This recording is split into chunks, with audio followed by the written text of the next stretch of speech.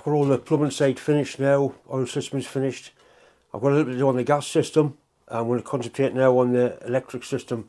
We need a high tension spark to ignite the propane gas that it runs on.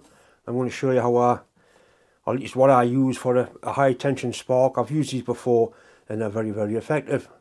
But you've got to be careful because you're talking about real high tension voltages. You don't want to get a dig off it because it really hurts. This is what I use to generate a spark. It's a motorbike coil and it's got a little switching unit. Parts are all available online. So you've just got a positive and negative, and you've got a live lead, the red one, and you've got a ground. And it does produce a really high tension spark, as I'm going to find out. Right, I'll couple the battery onto it and we should get a constant nice blue spark like that. I'll put the light out so you can really get the full benefit. You can actually smell it, it's like lightning, and that spark will jump 2 inches. It's a real high tension spark. So you've got to be careful, you don't want to get on the wrong side of it because it will hurt. Right, I'm sure you can see it's really angry.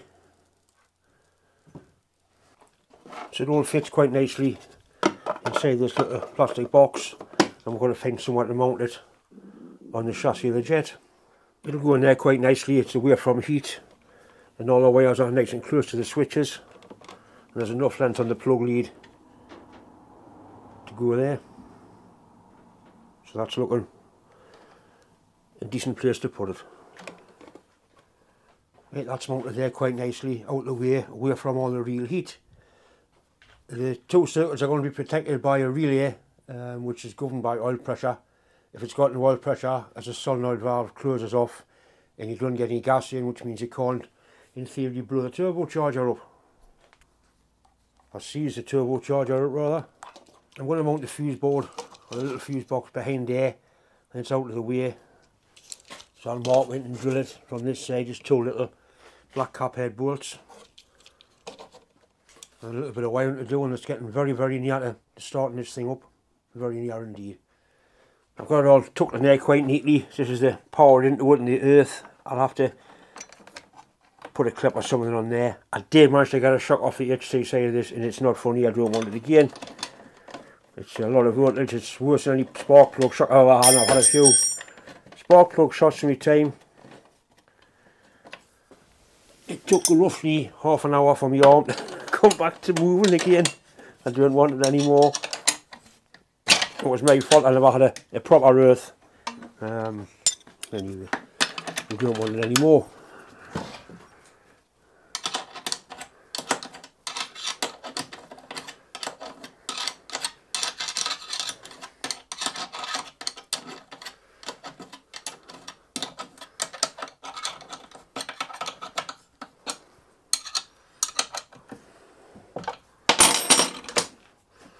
I've got that's the HT lead there, and I've got the ground for the coil right on the bottom of the combustor, so it's a nice easy path.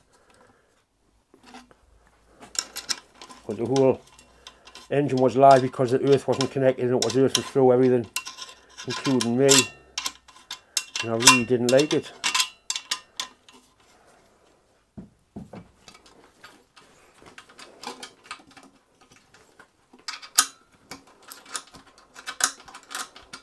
I was going to grind that or file that flat, but I'm leaving it as cut because that's the way the plasma cuts.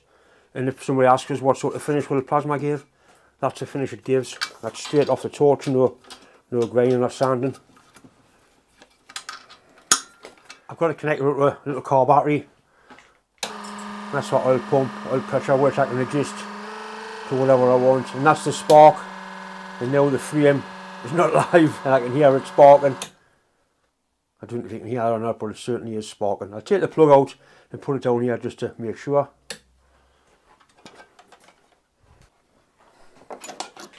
Taking no chances here.